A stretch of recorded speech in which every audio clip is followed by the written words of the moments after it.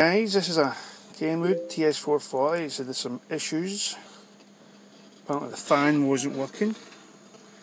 So I'm going to quickly test this. I've got the thermometer up.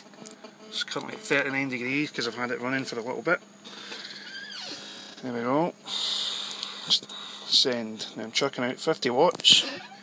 Fan won't come on. There's a little thermistor in there. 50 watts or thereabouts. Bring it up a touch. There we go, just over 50 watts running.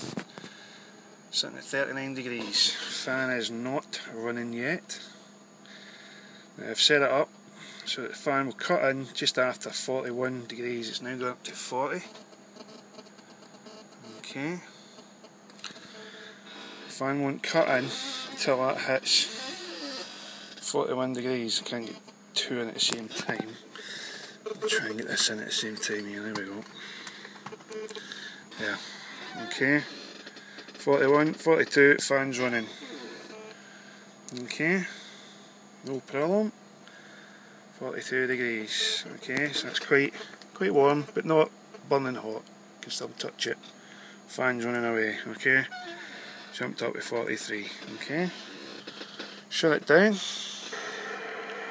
Let me save. Turn the volume down.